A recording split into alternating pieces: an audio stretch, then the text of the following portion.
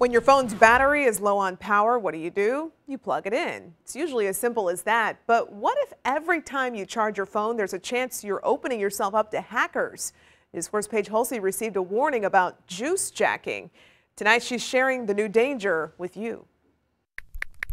After a long day of traveling or just being attached to our phones, everyone needs to recharge. I usually try to bring my charger around with me wherever I go. I brought a portable battery. But for anyone less prepared, public charging kiosks like this can be a lifesaver. It's the convenience of it, so it's right there. I figure what can possibly go wrong just plugging up a phone. You'll find them in offices, coffee shops, libraries, and airports.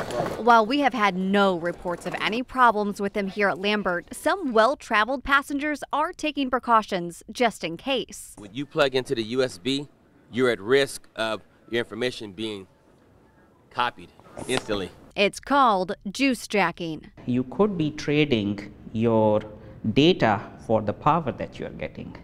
And why is that? It's because of this property that the USB charging cable that we use is not only conducting power, but it can also transfer data. Professor of cybersecurity at Fontbonne says it's not common, but it is pretty cheap and easy for hackers to do. We have many different small computers nowadays which are very easy to hide. You could put them behind a fake wall, you could put them in a box, label it as a public charging station, and then it's pretty much acting just like your laptop does when you connect your phone to it. But there are a few ways you can protect yourself. Cybersecurity experts tell me if you have to use a public charging tower like this, make sure your phone is locked with a password and turned off. That gives you an extra layer of protection. Or you can buy a data blocker like this, about $5 from Amazon, and this makes it so only power is transferred, not data.